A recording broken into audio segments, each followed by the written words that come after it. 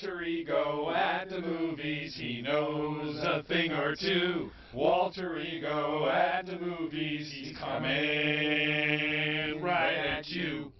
Milk, starring Sean Penn and directed by Gus Van Sant, is easily one of the best films I have seen this year.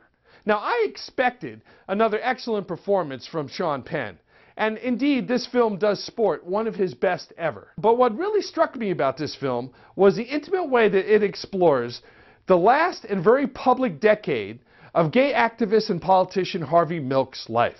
I have always felt that Gus Van Sant is one of our most overrated directors. His mediocrity has been aided and excused perhaps by the fact that he is the most visible gay director working in what folks in the know now call Indiewood. That strange nexus of top-flight actors, modest budgets, and excellent creative storytelling that just might save American cinema from its addiction to over-bloated blockbusters.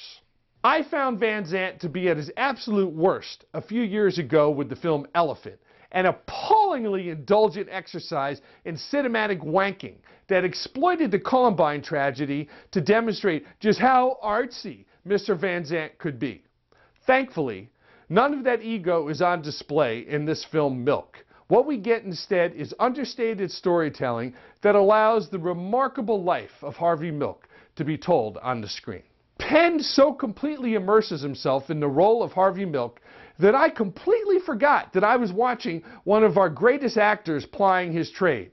Supporting performances are also excellent, most notably that of James Franco as Milk's longtime partner, Scott, and of course Josh Brolin as the tortured Dan White, he of the now infamous Twinkie defense. Van Sant and his crew use a remarkable attention to detail to bring late 70s San Francisco to life.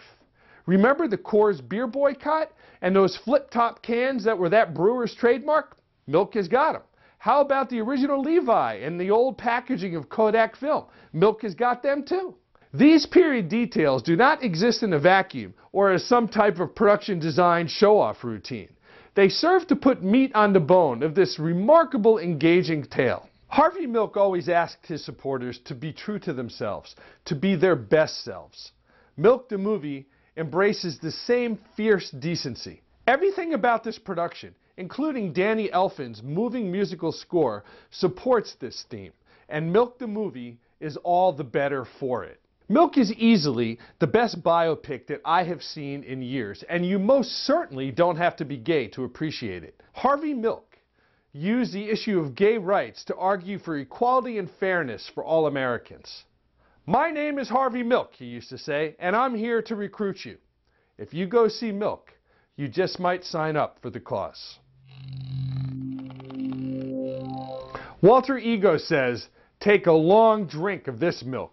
It's good for more than just your bones." Walter Ego at the movies, he knows a thing or two. Walter Ego at the movies, he's coming